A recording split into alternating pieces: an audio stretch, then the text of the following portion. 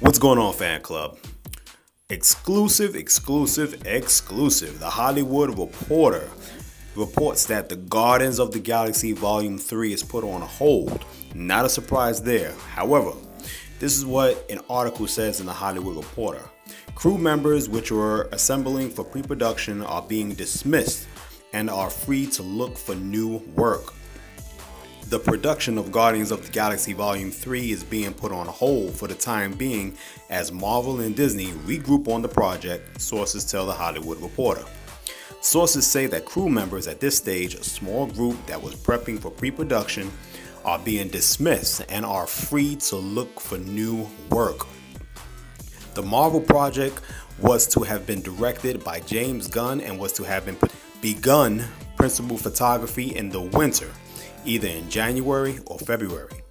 The project was crewing up and was to have gone into full pre-production mode in the fall. But Gunn was let go as a director in July when old tweets were resurfaced, likely in response to his vocal political posts. And while some held out hope that the director would be given a reprieve by Disney, a mid-August meeting with Disney's chairman Alan Horn closed the door on that.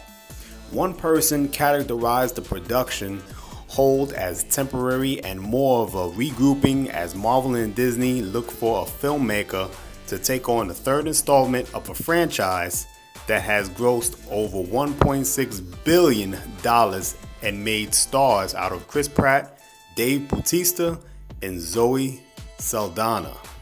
The timeline has been pushed out, says a source. Disney never set a release date for Guardians 3. Marvel and Disney are taking a measured approach in their search for a filmmaker. One source says that Thor Ragnarok director Taika Waititi recently had a meeting with Marvel, but it is unclear what project was discussed, and with good reason.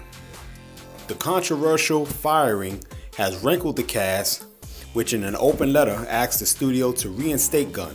Bautista, who plays the alien warrior Drax, has continued to show his disappointment on social media, and on Thursday, he tagged Disney in the tweet featuring disturbing clips of Mike Cernovich, one of the conservative figures who have led a campaign to get Gunn fired. Disney had no comment. So there we have it. So what is this telling us? Exactly. They were, in those words, dismissed. Does it mean that they were fired? Does it mean that Disney is kind of admitting some kind of guilt for firing James Gunn? Who knows? What are your thoughts? Let's hear it. This is big and it's going to get bigger. Also, what does this mean for the MCU's cosmic universe? Does this mess everything up? I tell you one thing, this is more than a shakeup. This is cosmic.